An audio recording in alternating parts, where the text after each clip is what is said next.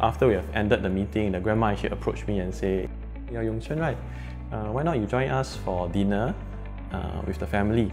I was again taken by surprise because I'm just a client advisor, right? I could have just finished my work and then I leave and the family can continue to have their family dinner.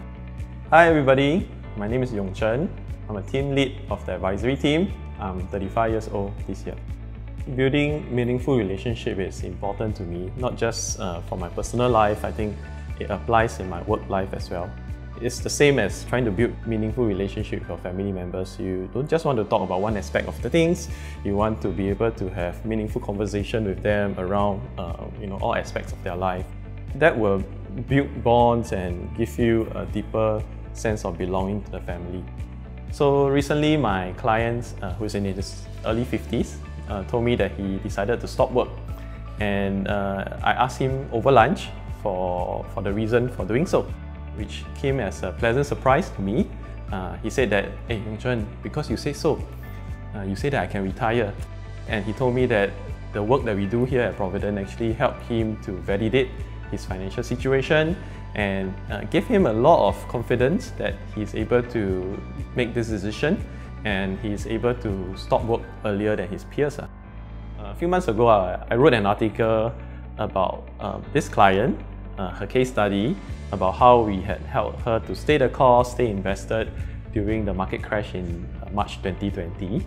And after the article was published, I actually sent it to her. And I told her that, "Hey, I didn't put your name, I named this character Claudia." And funny enough, subsequently, whenever she texts me, she says, "I'm Claudia here."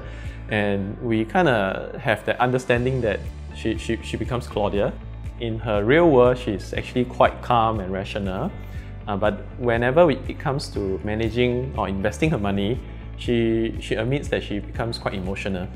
She tends to look at the market, whether is it high or low before she starts her investments. So I guess having that nickname Claudia is quite apt when it comes to communicating, because when we say Claudia, we're not referring to the real her, but the investing her. In some way or another, it strengthens the relationship. I've been calling her Claudia since.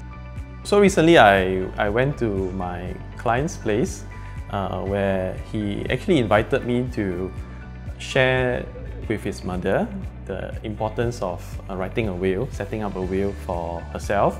After we have ended the meeting, the grandma actually approached me and said, "You're Yong Cheng, right? Why not you join us for dinner with the family?" I was again taken by surprise because I'm just a client advisor, right? I could have just finished my work and then I leave and the family can continue to have their family dinner. Quite a warm and fuzzy feeling that I have. Because I felt that it's a relationship beyond professional one. Having the privilege to join the family for such I would say, a simple, casual dinner means quite a lot to me. I believe that trust is not built overnight. Most of my clients' relationship actually usually start off in a very professional manner.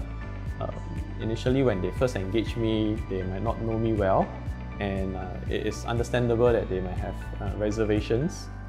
But over time, as we have more interaction in a professional setting or in informal setting, they get to know me better. We have a lot more conversation and they share their concerns with me, and we are able to resolve some of their financial issues together. That's where the relationships start growing, and that's where I would say that the special bond between the client advisor and the clients is built. Having clients whom I can speak comfortably over serious matters allowed me to enjoy my work more, and it also adds a certain depth to the professional relationship that we have. And it's important to me because it shapes how I view the role of a client advisor should be.